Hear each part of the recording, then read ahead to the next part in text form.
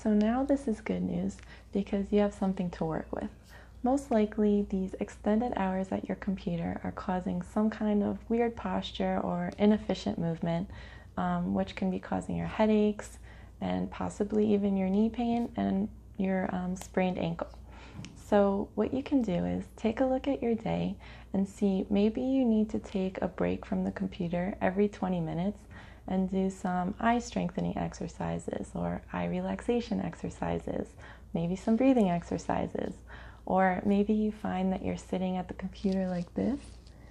and you actually need to take a break every hour or so and do some stretches or some back strengthening exercises.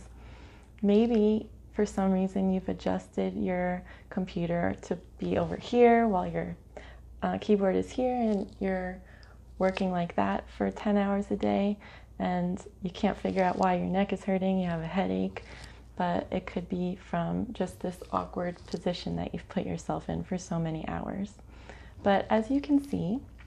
you have many options now to work on and you don't have to go just chasing your knee pain around.